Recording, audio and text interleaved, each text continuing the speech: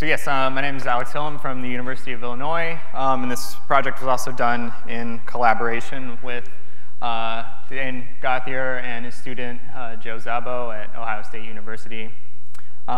So what we are working on is trying to establish a secure QKD link by distributing single photons between drones flying in the air.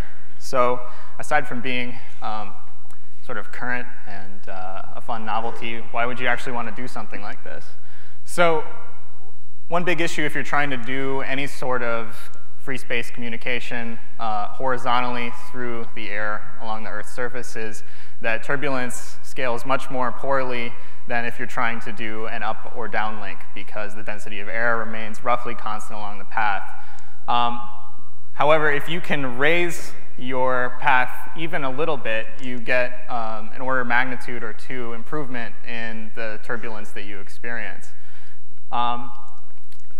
So you might imagine you have 2 points in space that you're trying to establish a secure link between, and you raise some drones above a turbulent or fog or weather layer, and you begin transmitting a key between the two, and then you bring your drones down, and then you do your standard encryption between the two nodes you're trying to secure. This requires you to load your whole system onto the drone payload, but also it allows you to establish a reconfigurable network sort of naturally, where each drone could be considered an element of the network. So you might imagine a whole set of drones that are communicating back and forth, and then one node of your network drops out, so you need to reestablish coverage in this part of the node, and if you aren't using another part of the node, you can reconfigure it actually in space and then reestablish communication, which would be difficult to do in a fiber-type network. This sort of protocol with the drones hits this intermediate zone where we're not trying to hit 1,000 kilometers, and we're also not trying to hit the handheld regimes where you're on the order, you're less than a meter, but you're in some sort of intermediate regime, like up to 1 kilometer is what we're going to be shooting for. So in order to do this, we kind of want to strip down everything we're doing with the protocols. We want to use a stripped down version of a source here that uses only 3 of the polarization states. In this case, we're using the Y basis or the circular basis to encode the actual data, and then using a single polarization from one of the rectilinear bases, in this case V, as a check basis. So one advantage of using RNL is that the drones are approximately going to be parallel to one another, so the polarization should be roughly aligned to one another, but to reduce the bit error rate, you can use a basis that's resistant to rotations, like the circular basis, and then you eliminate all the bit error due to relative rotations in that one basis. And then also we can strip out some components from the receiver at the cost of some key for reasons I'll explain later. But if you sacrifice some of your key, you can reduce the amount of load you have to put on your receiver drone in terms of detector electronics. So what do we have to do to actually make this work? I'm going to focus only on these top 3 things here. I'm going to talk about the actual platform. So what sorts of drones do you actually need to use to make this feasible? And then what do you need to put on the drone in order to actually close the link? So we heard a little bit just now about some pretty advanced tracking technologies up into space. So I'm going to talk a little bit about our efforts in developing those pointing stabilization technologies between these drones. The trouble with the drone is that the payloads need to be very small, and I'll talk more about that in a second. But that means that everything that you would do on a truck or something like that needs to be scaled way down and still function over a decent distance. So therein lies the difficulty in a lot of these efforts. And then also I'll talk a little bit about developing the sources, which need to be high speed with no side channels while simultaneously being compact and vibration resistant. Okay, so what do you actually need to put on a drone to make it manipulatable? You typically have a large airframe. The one we're using here is about 5 feet across, and it needs to be so big because we need a pretty huge payload. So this whole thing can at most be about 11 kilograms, but about half of that is used up by the body and the battery that goes on there. So we only have, we'll say, 4 to 6 kilograms remaining.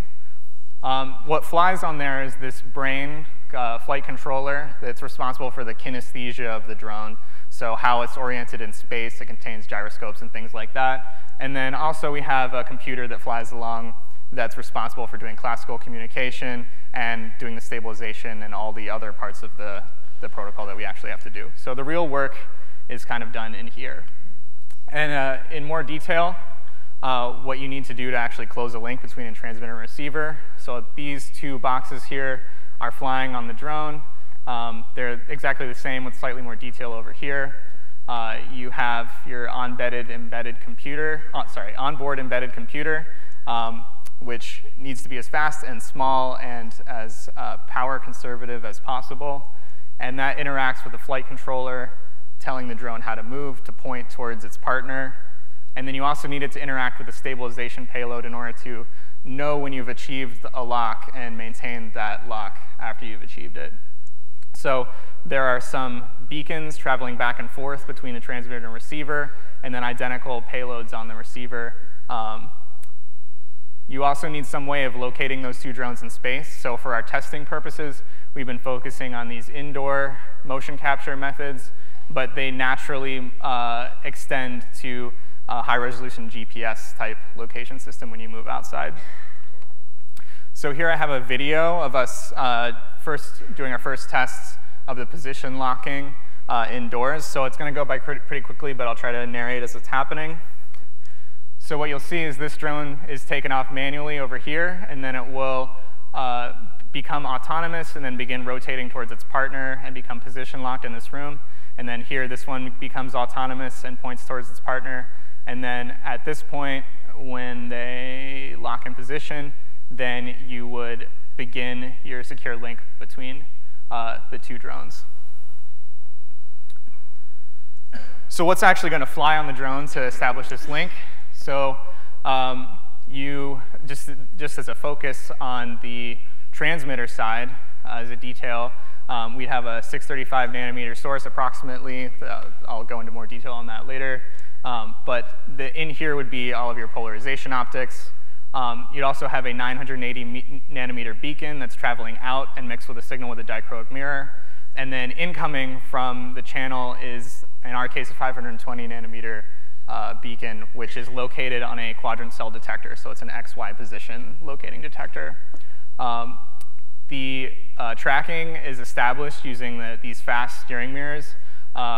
In our case, they have about a 50 nanoradian precision. And that allows us to have pretty fine control over where those beams are going back and forth. So as a more broad view of the channel, so this is identical to what I just showed you on the previous slide. And then here's its twin on the receiver. We have the signal beam going through the free space channel and coming through a filter stack to some detection and analysis. The steering mirrors here are controlled over a wireless link that's connected to the quadrant cell measurement from the FAR detector. So each drone measures the incoming beacon locally and then radios that information to the partner on the other side. So these are some very early tests of the performance. So you can see that there's for some minor perturbations on short time scales, so relatively low bandwidth perturbations, so of plus or minus a quarter of a degree and then plus or minus a whole degree. We can almost completely eliminate any of the dropouts that you would experience in the channel. In this zoom in here, you see there's some oscillations from overcorrection from our PID feedback system, but relative to the correction that you get for the extreme perturbation case, it's negligible. So one thing to note is that these perturbations are relatively slow, so it's low bandwidth. What we found when we've actually run this with the drones in the air, we can achieve a lock for about 6 seconds between the drones, which is not quite enough to begin the exchange of key material, but that's due to a bottleneck in the computation that we're doing with our microcomputers on the drone. So with an upgrade in that system, we should see this system begin to perform significantly better for the flying platform. Okay, so just as a quick sidebar about sources, this is from the previous slide. What we really want from the sources is we need them to be indistinguishable and independent. We also need them to have a variable pulse height, as we've heard before, in order to do a decoy state type protocol. We need a short pulse width and in order to enable a high repetition rate, because the channel loss is going to be significant, tens of dB. We need to try as many times to use the channel in order to get as much key material out as possible. And we also want the bandwidth to be as narrow as possible in order to filter out as much of the sunlight background as we can, because the ultimate goal would be to fly these things during daylight. So a couple of candidates that are interesting, that are sort of on opposite sides of the spectrum, so to speak, are something like a resonant cavity LED, which has the advantage of a wide spectrum that can be filtered in order to be made indistinguishable. So if you have multiple laser sources, you don't want to open a side channel by correlating their spectrum with their polarization. So you can filter them down to indistinguishability. Disadvantages are they're relatively slow. They might have around a 3 nanosecond rise time, which might limit your overall bandwidth. But overall, a decent option. For this presentation, though, I'm going to focus on a extremely narrow bandwidth fiber laser that we've been looking at, narrow for a fiber laser. And this actually should be about less than 0.05, more like 0.01 nanometer bandwidth, which allows for very tight filtering. Just to go into a brief sidebar as well about the source and receiver electronics. So these things need to actually fly on the drone, so they need to be lightweight, and they also need to be able to drive all of the lasers and time tagging electronics as well. So the same board is used in both cases. So this sort of preliminary prototype is based on an off-the-shelf Cyclone 5 FPGA development board. And that drives that fiber laser I showed on the previous page, producing 500 picosecond width pulses at a 15 megahertz repetition rate for these tests, but can pulse up to a 200 megahertz. So starting to get into a decent speed. The advantage of using an FPGA solution like this is that you can write whatever pattern you want onto it. So you, hypothetically, if you can string them up correctly, you can get any pattern of decoy states that you would want. The receiver right now is a 2-channel proof of principle board that has a 4 nanosecond timing resolution, which is pretty good for something that is flying on a platform. And we'll probably, we're still investigating this, but we're going to work to mount these small form factor single photon counting modules onto this time tagging platform as well. So sort of the Mark II version of this would be extending this to a FPGA board that has 8 6 gigahertz high-speed channels, and further compactifying these detectors to be suitable for flying on the receiver. So we have some preliminary tests of what